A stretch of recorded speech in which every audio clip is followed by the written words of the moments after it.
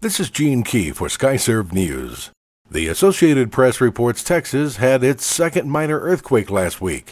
The U.S. Geological Survey website shows that the 3.4 magnitude quake happened at 12:47 p.m. Friday and was centered 15 miles north of Snyder in West Texas.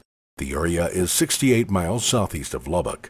The Scurry County Sheriff's Office said there were no immediate reports of injury or damage.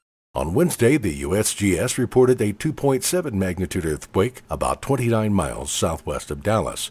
It was the second quake in the Snyder area in less than a month. On November the 24th, a 3.0 magnitude quake was centered 17 miles northeast of Snyder.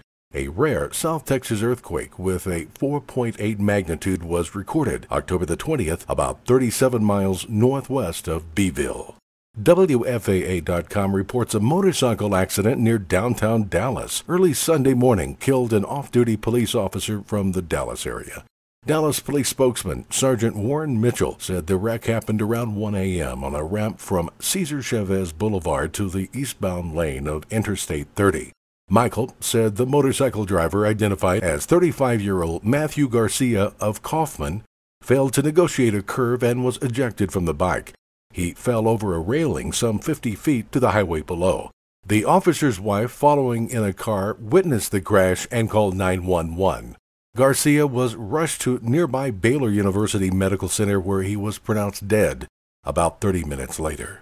According to KHOU.com, J.R. Ewing has returned to Dallas, with Larry Hagman reprising his role as the conniving Texas oil man. Filming is underway at locations all over the city for TNT's new television series Dallas, which will also see the return of Patrick Duffy as JR's brother Bobby, and Linda Gray as JR's ex-wife Sue Ellen, along with a new generation of Ewings. And of course, the spotlight also returns to the city itself with its distinctive skyline rising from the prairie. This is Gene Key for Skyserve News.